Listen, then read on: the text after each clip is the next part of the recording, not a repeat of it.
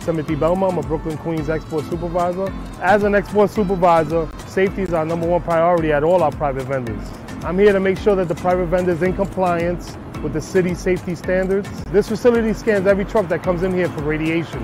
In a rare instance of a contaminated load, I help guide the sanitation workers for proper protocol for safekeeping. I'm here if one of our guys run into any issues with any of our equipment. As a sanitation worker, I've done thousands of trucks to help me handle any situation that happened in the facility.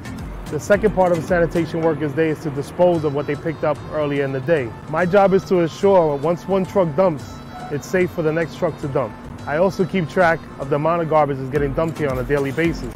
After I calculate the tonnage, I send it over to billing for processing. This facility is big and there's a ton of moving parts. I'm here to make sure that everything is running smooth and safely throughout the day.